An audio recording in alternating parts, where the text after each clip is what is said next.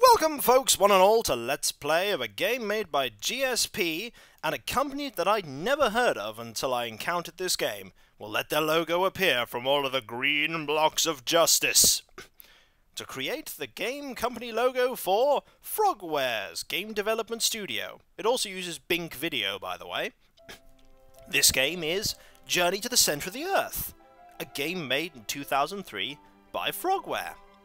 This game, I imagine, and I have read the back of the box, so I do believe it is loosely based on the story of the same name, Journey to the Center of the Earth. I'm not going to spoil what that story actually is, because it's a very good book, and you should probably read it. So, what is this kind of game? Well, with a name like Journey to the Center of the Earth, it's a point-and-click adventure game. Point-and-click adventure game that uses 2D backdrops with 3D characters and polygonal sprites for objects. I've gone into the options and set them up like this. The 1024x768 and 32-bit color depth is actually the maximum and the default. The brightness is also on default as well. The effects and volumes I have lowered, purely so that we can have the speech higher, because at some points the game is very loud. Subtitles, however, were on by default. Now, I've tested this game a little just to check the sound, and to make sure the game records. That's why there'll be a few saves of one particular scene.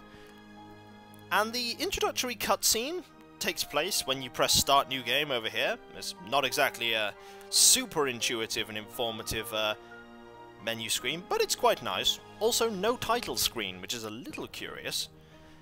And it's a very jarring cut from the introductory cutscene to the main game. So, I hope you guys have watched the first video, otherwise what's happening might not make a huge amount of sense. Let's go, people! Start a new game by pulling the lever of game starting.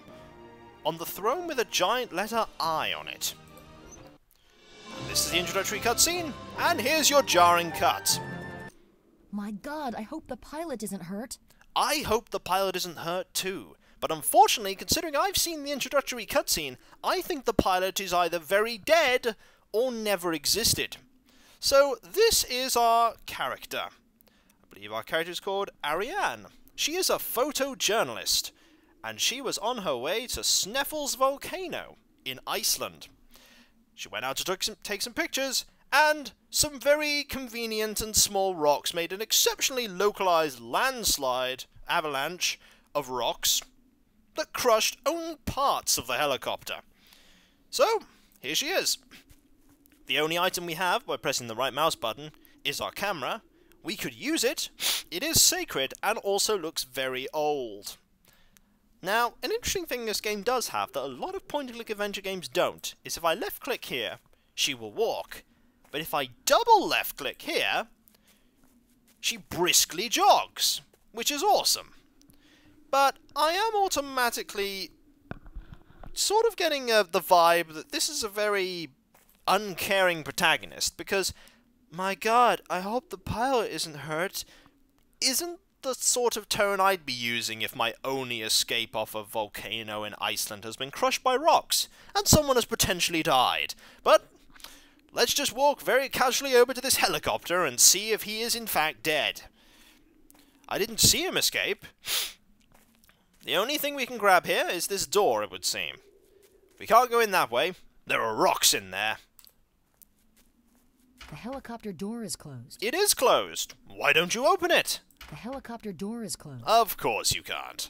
It's probably jammed shut or locked from the inside. Does make sense. You wouldn't want the door flinging open as you're across the Icelandic Sea. Anything else I can grab? Well, that is either a rock or the helicopter blade. I hope it's the rock. No, it is in fact the helicopter blade, which we have magically stored in our back pocket. Look, there it is! Helicopter blade.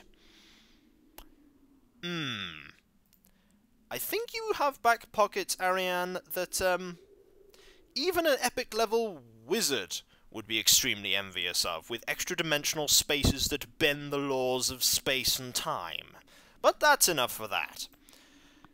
Being the only item we have, let's see if we can use that to open the helicopter door. Yes, it will fall off unceremoniously, And we still have the helicopter blade. There's clearly more work for it to do. In here is, well, an extremely obvious item right there. So let's grab it. And a suitcase, which is actually a laptop, I think. Yes, yes it is. A knife, some rope. We can't take the binoculars, those would be too useful. We can't take the book. We can't take that. We can't take that for some reason, or that. Well, the first thing we'll do is boot up the computer and play some Peggle. Or I could load up an icon in that corner. Ah, it is my computer. It doesn't tell me how much battery it has, probably unlimited. No mail, no photos, no nothing. Right. What can we do? We can open the bag. In here is a pair of warm gloves, a screwdriver, a lighter, a flask. A flask? You had a flask in that? And it's empty? Fair enough. Right, okay, let's think. Look like some sort of wiring, and I doubt the electricity is actually on right now. Excellent. We've stolen some electrical wire for no other reason than it's a point-and-click adventure game and we need everything that isn't nailed down and even the things that are nailed down. So, we could wear the gloves. I think I'll wear the gloves. Why not? On a whim, I thought that might work. What's in here? In here is a flask of cleaning solution, adhesive plaster, bandage, and a tube of pills. Excellent, but no pilot. I think the pilot is either dead or has disintegrated. Well, I don't think this accident is going to be the scoop of my life. On the contrary, it might in fact be pretty important news considering the fact that you're a journalist. Journalist crashes on Icelandic volcano. Probably a good piece of news. Let's explore to the left. I should tell my office about the accident. How are you going to tell your office about the accident? What are you going to do? Throw a rock all the way back to your office with a note saying, SOS, stuck on Sneffels volcano? A message in a bottle? A pigeon? Your computer? Your computer. SOS. This is an urgent SOS. I'm stranded on Sneffels volcano in Iceland. Our helicopter has been severely damaged by rockfall. It's been destroyed by rockfall, pretty much. It's not been damaged. I am fine, but my pilot is missing. I'm going to try and find help. Arianne. Let's see if we have a good 3G signal on an Icelandic volcano. An instantaneous one. Lovely. Help is clearly on the way, so there is nothing that we should do now at all to endanger ourselves. We don't need to go find help. This volcano is pretty distinctive after all. We can just wait. And when they see the bright red helicopter, you can get rescued. What's over here? Oh, you can jog if you like. Nothing. Looks like it's slipping. It's like what slipping? What, the helicopter? Or the ice? Fair enough. No problem there. Let's head back over here. Now, gaming logic tells me that there is an extremely obvious open cave here that I'm going to look in. So I'm going to see if I can get in here. There might be a way out over there. There might be. Now, I think there's a rock in the way. And if memory serves, tying a rope will probably not help because I could just move it myself that way, I imagine. There might be a way out over there. Okay, this is a point-and-click adventure game that doesn't give me any prompt as to what I'm doing wrong, just that I'm doing it wrong. Electrical wire's not going to help. Neither's a knife. Or the flask. Don't tell me I have to use the helicopter blade again. No, I have to use the helicopter blade again, although unfortunately, that was too much for the helicopter blade, and it has now shattered irreparably. Let's go! It's so dark in here. Okay, that is an obvious puzzle. Let's light the lighter, that we are, by the way, still keeping in our extra-dimensional back pocket, and is now emitting flame. Let's use this to get through. What's the worst that could happen? You're gonna fall, aren't you?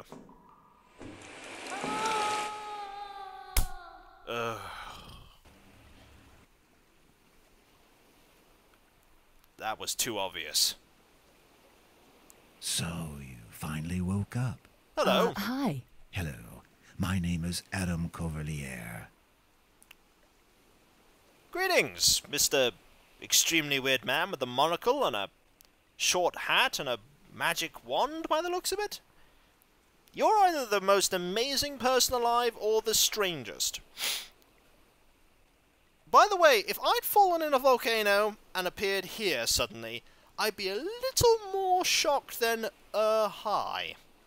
I'd probably be like, where am I? What on earth is going on? Why do you look like the magical hobo wizard?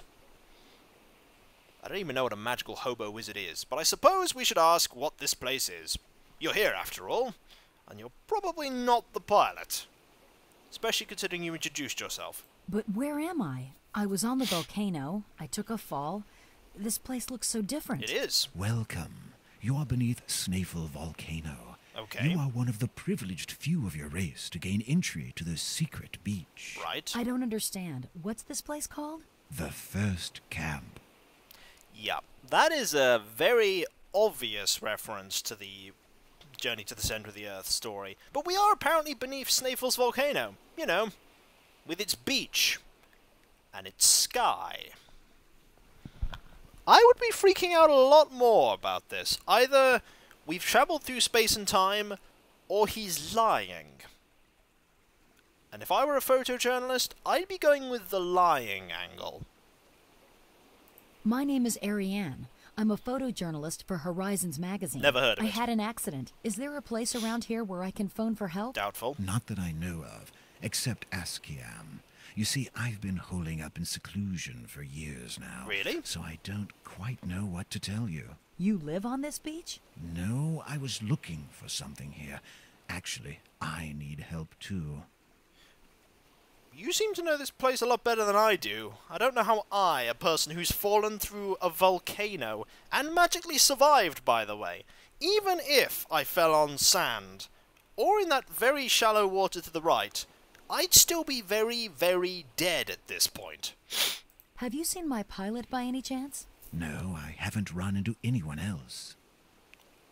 Well, at least you didn't ask what a pilot was, so they probably have pilots in this magical world beneath the volcano. So tell me about this Askiam place. Askiam, is that the closest town? As a matter of fact, it's the only town. Only? The only one? Yes, it's where the men of the first camp regrouped. I was born there, but now I prefer my solitude. Fair enough. Now, that's probably going to ask where Askiam is. Does sound like a good place to start my search, though. How do I get to Askiam? You've got to go through the old mine. Really? Really? There's no side path? Like, oh, just turn a right and travel a few miles? No, the only route to Askiam is the old abandoned mine, and then the volcano of doom and the jungle of despair. You guys are terrible at directions. Don't tell me you're lost too. Well, not the same way you Okay. are. I need to replace the crystal at the tip of this wand. It is a wand. But I'm too old to hunt this sort of treasure. You find it and bring it to me. Why? But I have other things to do. I have to get out of here as fast as possible. Believe me, I'll make it worth your while. Really? Find the crystal, and I'll help you out. How on earth are you going to make it worth a while? Unless you can teleport me back to the surface. All right, it's a deal. Where do I find this crystal? In the cave by the camp. You have to polish it like the one on my wand. Really? And where shall we meet? You're headed for the city, right? So we'll meet on the way there. Okay. Well, goodbye. I must leave you now, Arianne. I'll be expecting you to show up with the new polished crystal. Okay, Adam. What an oddball. I'd better have a good look around. This sure is a strange place. Pivot on the surface and walk away, Adam. Well, times certainly were hard for the Realms of the Haunting character after he went insane. There are many questions that Arianne should be asking right now. Why didn't Adam just go across the beach a little to this first camp and go get the crystal himself? Why is there a beach under a volcano? Why is there sky under a volcano? How did I not die from the fall? Where's the pilot? Was there even a pilot? Have I in fact gone completely and totally insane, and all of this is just hallucinations as Arianne dies?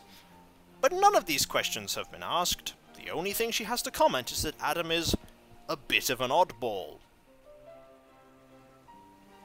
And she has extra-dimensional pockets. So, when we come back, folks, we will explore the beach of the first camp.